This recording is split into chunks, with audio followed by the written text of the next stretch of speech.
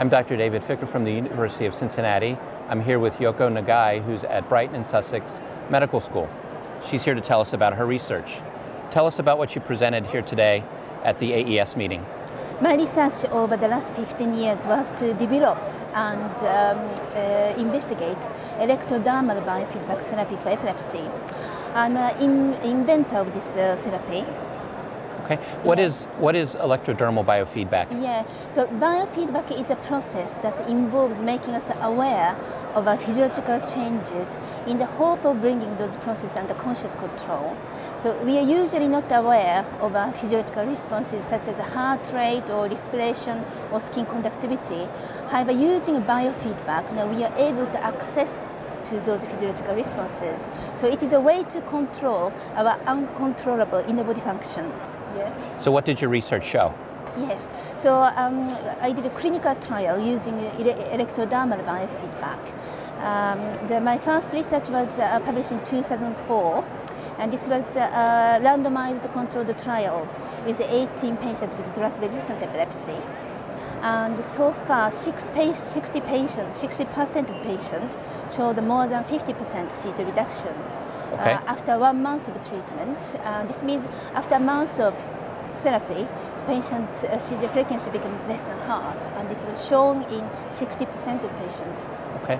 In your research you're presenting here looked at functional MRI. That's correct, and functional MRI changes with biofeedback. What did that show? Yes, we are currently conducting a wider clinical trial with 50 patients with temporal lobe epilepsy.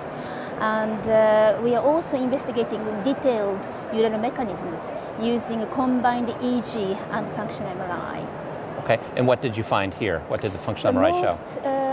Yeah, we're looking at the neural connectivity changes before and after the therapy. So when we perform biofeedback with electrodermal activity, we tend to activate frontal part of the brain. So I'm looking at the neural connectivity changes between frontal part of the brain and the rest of the brain. And the most interesting finding so far is a weakened connectivity between frontal part of the brain and amygdala, which is responsible for our stress, anxiety. So the implication of this study is it seems that patient becomes less vulnerable to stress-related or anxiety-related seizure triggers after the therapy. Okay. What are your next steps in this research? The next steps is we are currently developing the world's first digital form of therapy platform. Okay. And the idea is to expand the accessibility of this therapy for more patients with epilepsy.